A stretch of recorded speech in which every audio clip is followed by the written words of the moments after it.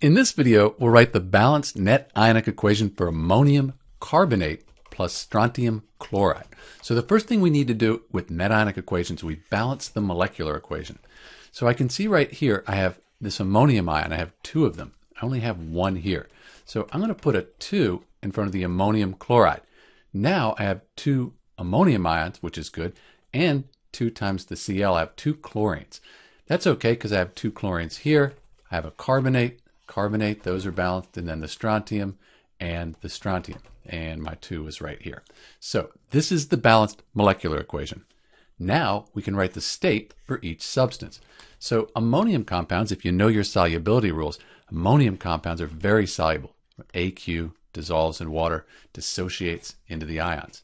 Strontium chloride, chlorides, those will be soluble. And then we have ammonium chloride, that's going to be soluble.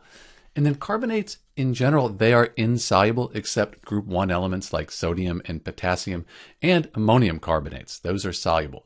But most carbonates are insoluble, and strontium carbonate is insoluble. We're going to write an S because it's going to be a solid. Since it's insoluble, it won't dissolve. It's a solid. And when these two substances react, it falls to the bottom of the test tube. This is a precipitation reaction. We have our states. Now we can split the strong electrolytes into their ions. This is going to be called the complete ionic equation, sometimes total ionic equation. Ammonium. The ammonium ion is 1+. This is one you should remember. And we have two of them. So we have two ammonium ions. And I won't write the states right now. Let's do that at the end. Plus the carbonate ion, the whole thing. Another good one to remember, 2-. So we have our carbonate ion. Strontium's in group 2 on the periodic table. That's 2+. Chlorine ions, the chloride ion, 1-. So I have SrCl2+, that's the strontium ion. And then we have two chloride ions, 2Cl-. So these are the reactants in our net ionic equation for the products.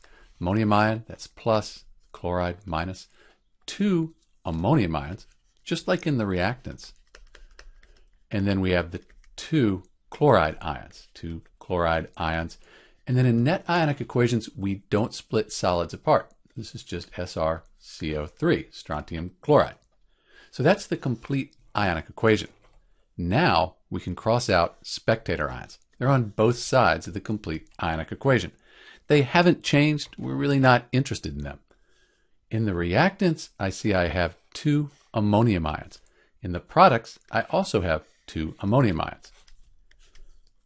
I have two chloride ions, and then in the products again, two chloride ions, cross those out. What's left, that's the net ionic equation for ammonium carbonate plus strontium chloride. I'll clean this up, write the states, we'll have our net ionic equation. So this is the balanced net ionic equation for NH4 plus SrCl2. When we look at it, we can see charge is conserved. We have 2- here and 2+. That balances out, gives us a net charge of 0. And over here we have a neutral compound, net charge of 0. If you count the atoms up, they're balanced as well. Sometimes we'll see the positive put first, positive ion first. Doesn't really matter. It's the same equation. Maybe it looks a little nicer.